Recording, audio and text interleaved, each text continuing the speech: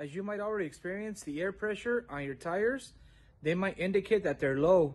And that's because of the change of weather. As the weather gets colder, we would experience low pressure on the tires. That will result a warning light that turns on, and we can help you with that. You can give us a call. You can swing by the shop and we can inflate those tires for you to specifications. Christian, one of our technicians, is going to show how we do it here at the shop.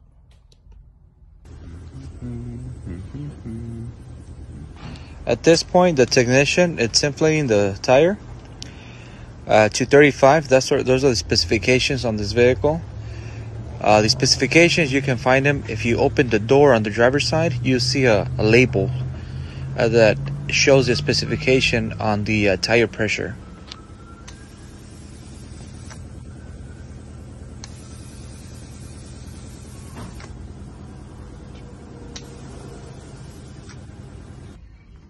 So don't forget to check your tire pressure.